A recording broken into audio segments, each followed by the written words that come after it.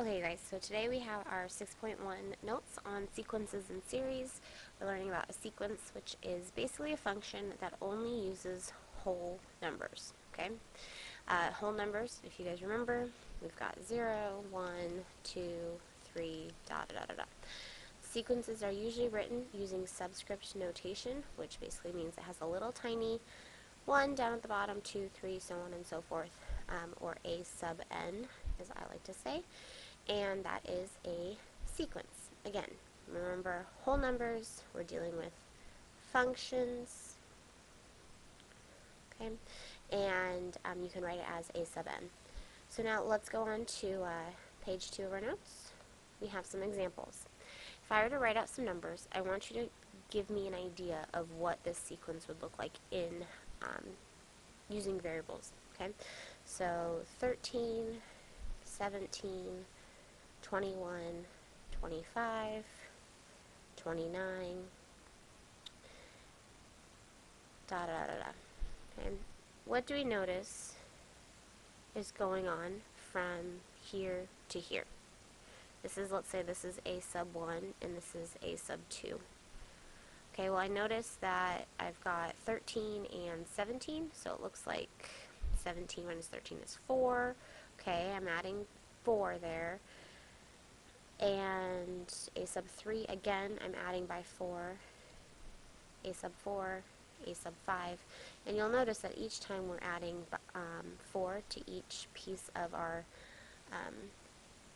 each number of our sequence, and so if we're adding 4, what do we start with though? 13, well, 13 minus 4 is 9, and so we would write this as 4n, because we start 4 times the number of our sequence plus 9.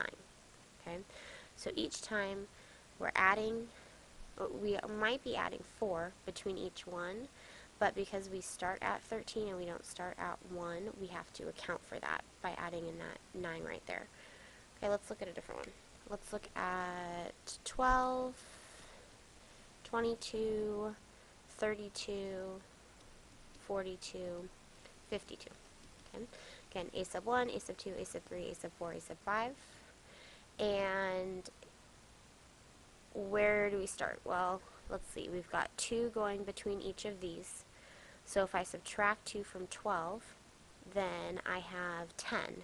So my sequence would be 10n plus 2.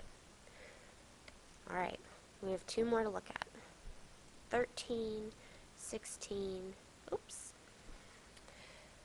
We've got 13, 16, 19, 22, 25, yada yada yada. If you notice, our rule, or what we're doing, is we're adding by 3. And we start with 13, so 13 minus 3 is 10. So this one would be 3n plus 10. Okay. Now, why is it that this one is 10n plus 2 and this one is 3n plus 10? Can't we do it either or? You really can. So we could really write this one up here as 9n plus 4, except that then, look at this. If we did 9n plus 4, our second term of our sequence, well, that becomes 18. So you really have to make sure you look at that. So right here we have 10n plus 2. 10 times 2 is 20, plus 2 is 22. If we did it the other way, it wouldn't work quite so well. This one, again, remember, you're starting with a sub 1. So if you plugged in 1, what would you get? Well, you have to multiply. 3 times 1 is 3 plus 10.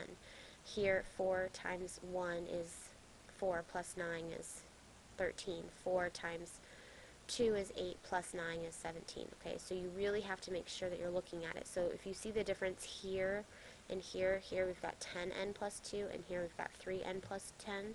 The reason why is because, again, you have to look at what a sub 1 is, what a sub 2 is, what a sub 3 is. Okay, we have one more at the bottom. We've got our 17, 27, 37, 47, 57. Okay.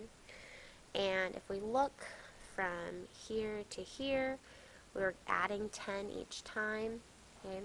That's our rule, so to speak. So then we have our 10n plus 7, because we started at 17. So 17 minus 10 is 7. Okay. And you can write your rules out as adding 4, adding 10, adding 3, and adding 10 again. Okay. Alright, next page. Okay, sequences can be finite or infinite. A finite sequence is the domain of the sequence is only the first n positive integers. Okay. The infinite sequence, the domain is the set of all positive integers. Okay. It's infinite. It goes on forever and ever and ever. This one, it has a set number that you can have or you can't have. Next slide. Writing the terms of a sequence. Write the first 4 terms of the sequences given by these guys. Okay, again, we're looking for 4 terms. So a sub 1, we're going to plug in 1 into our sequence. 3 times 1 minus 2.